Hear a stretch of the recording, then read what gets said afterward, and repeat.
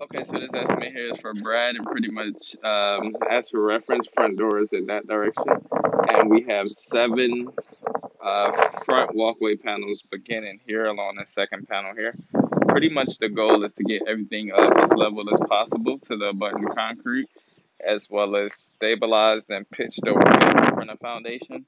So we have one, two, three, four, five, six, seven panels here.